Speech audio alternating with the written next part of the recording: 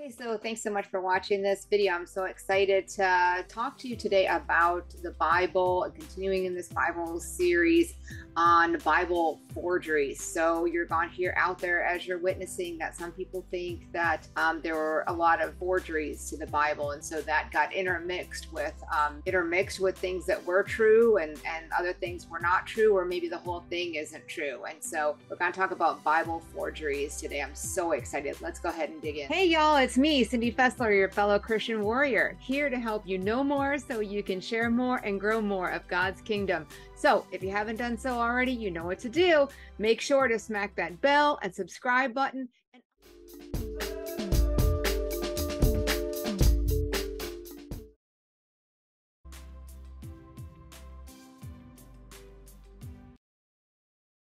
Welcome to part 3 of Were the Books of the Bible Forged? Here again, we talk about Tim Chaffey's argument against Bart Ehrman's book, Forged. Challenge number 3, modern scholarship. So Bart Ehrman, the guy that writes the book, often alludes to scholars, some scholars, or current scholarship, and gives the impression that his conclusions are backed up by the latest and greatest research. While he provides a reasonable amount of endnotes, most of these do not deal with his conclusions, which are usually vastly overstated. Instead, the notes provide documentation for quotations, and many of them point the reader to works by Ehrman himself and other critical scholars. Rarely does the knowledge of the vast amount of scholarship from the conservative perspective, which sufficiently handles the objections raised by the liberal scholars. As such, Ehrman regularly leads his readers to believe that every scholar, or at least the vast majority of them, is in agreement with his line of thinking. All right, so let's look at the case of Daniel. While his book focuses on the New Testament primarily, Ehrman also talks about some Old Testament books, and Ehrman made some bold assertions, concluding the authorship of Daniel in an effort to show forgeries existed even in the Old Testament.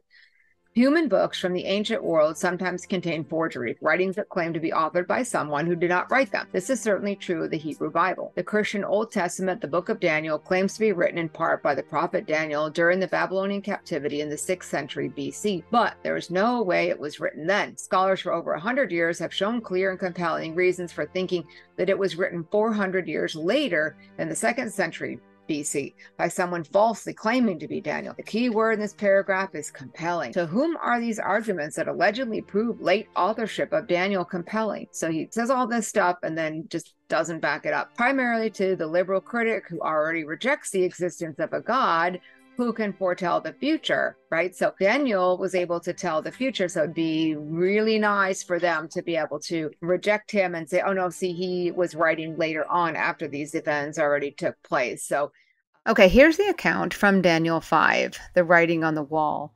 King Belshazzar gave a great banquet for thousands of his nobles and drank wine with them. While Belshazzar was drinking his wine, he gave orders to bring in the gold and silver goblets that Nebuchadnezzar, his father, had taken from the temple in Jerusalem, so that the king and his nobles, his wives and his concubines, might drink from them. So they brought in the gold goblets that had been taken from the temple of God in Jerusalem, and the king and his nobles, his wives and his concubines, drank from them. As they drank the wine, they praised the gods, little g gods, of gold and silver, of bronze, iron, wood, and stone. Suddenly, the fingers of a human hand appeared and wrote on the plaster of the wall near the lampstand in the royal palace. The king watched the hand as it wrote.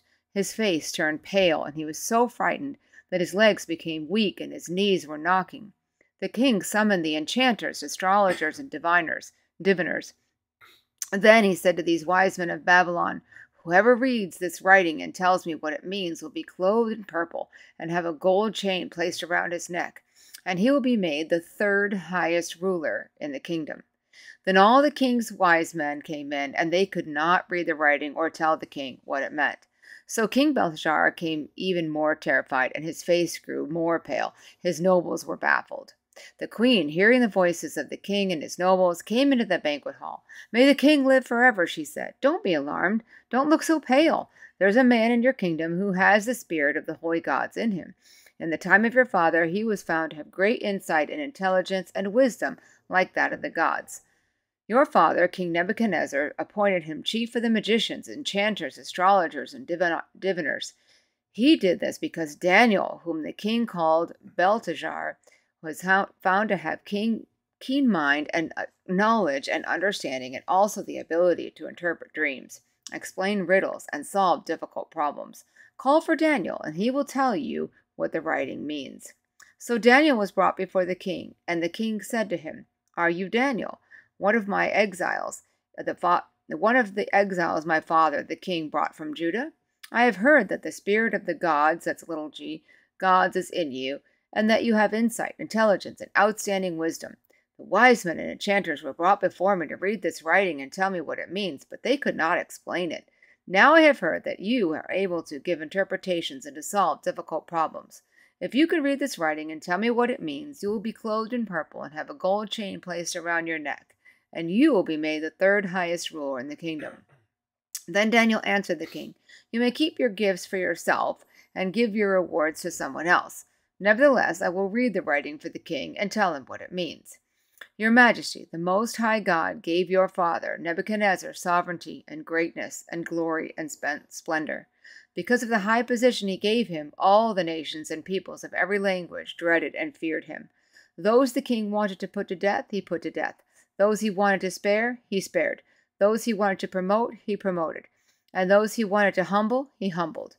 But when his heart became arrogant and hardened with pride, he was deposed from his royal throne and stripped of his glory. He was driven away from the people and given the mind of an animal.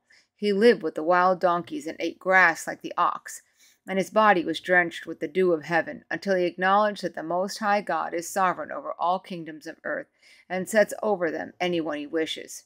But you, Belshazzar, his son, have not humbled yourself, though you knew all this. Instead, you have set yourself up against the Lord of heaven. You had the goblets from his temple brought to you, and you and your nobles and your wives and your concubines drank wine from them. You praised the gods, that's little g, gods of silver and gold, of bronze, iron, wood, and stone, which cannot see or hear or understand. But you did not honor the God who holds in his hand your life and all your ways. Therefore he sent the hand that wrote the inscription. And this is the inscription that was written, Mene, Mene, Tekel Parsin. And here is what these words mean. Mene, God has numbered the days of your reign and brought it to an end.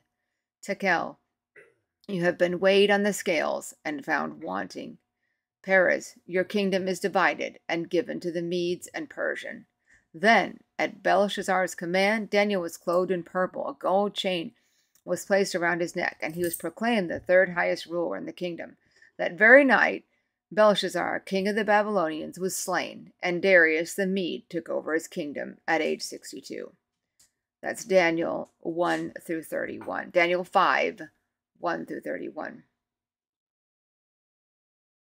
The people that are in agreement with him are the people that want to be in agreement with him, that want to believe there isn't a God that can predict the future. The hypocrisy of critics is on full display when attacking the book of Daniel. They accuse the author of being a terrible historian for calling Belshazzar the king of Babylon in Daniel 5:1, when Nabonidus was the actual king. Yet Nabonidus ruled as a co-regent with his son Belshazzar, whom he left in charge when he retired to the oasis of Tema in the Arabian desert. Consider that Belshazzar offered Daniel the third highest position in the kingdom if he could read and interpret the writing on the wall. This is in Daniel 5:1, famous story. This king sees this writing on the wall and he says, Daniel, can you interpret it? And King Belshazzar asks Daniel to do this. If this was the 2nd century forgery, then how would the forger know that Belshazzar could only offer Daniel the third highest rank in the kingdom, since he himself was in the second in the kingdom? Under Nebuchadnezzar, Daniel had been made second in command, and the same is true with Joseph under Pharaoh. The author of Daniel had first-hand knowledge that Belshazzar could not offer Daniel the second position. At the same time, the critics claim Daniel 11 could not have been written before the events described because more than 100 precise details are spelled out exactly as they occurred. Here's the dilemma for the critic. If Daniel was such a terrible historian and forger, then how did he accurately record more than 100 details in succession in Daniel 11? Yet this accuracy is one of the major reasons the critics attempt to redate the book to the 2nd century. They don't believe prophecy is possible. But if Daniel was indeed written in the 6th century BC, as Jewish and Christian scholars believe for centuries, then God revealed specific future events to Daniel long before they occurred. How cool is that? For more than a century, biblical scholars have refuted every critical argument against Daniel. I happen to find these solutions to be far more compelling than the anti-supernatural complaints of the critics. This highlights the nature of the battle. Since I believe the Bible is the word of God and that God is capable of revealing the future, then I can accept Daniel as written and believe it was composed in the 6th century BC. But as an agnostic, Ehrman does not accept the supernatural and must explain the evidence in a way that fits his worldview. So he ignores the arguments that are to the contrary of his position, rather than dealing with them. The Bible testifies to Daniel's life and ministry as a prophet in Babylon during the 6th century BC. Ezekiel was a contemporary of Daniel who was also taken captive in Babylon. He mentioned Daniel as a godly man and compared him to Noah and Job. See Ezekiel 14:14 and 20. Later he said of the king of Tyre, "Behold, you are wiser than Daniel. This is no secret that can be hidden from you." Ezekiel 28:3. And Jesus called Daniel a prophet in Matthew 24:15 and alluded to at least 3 passages in the book. The fact that Jesus called Daniel a prophet and referred to prophecy contained in the book settles the matter. Daniel was a prophet, and his book is not a forgery. No watertight arguments have been raised against the traditional view, and the majority of the complaints are based on anti-supernatural bias of the critic. The author of Daniel had inside knowledge of the workings of both the Babylonian and Medo-Persian empires and was acknowledged by his contemporary Ezekiel. Please watch part 4, which is the conclusion of this series, where I provide Tim Chaffey's final reason why Bart Ehrman's book Forged does not prove that the books of the Bible were forgeries.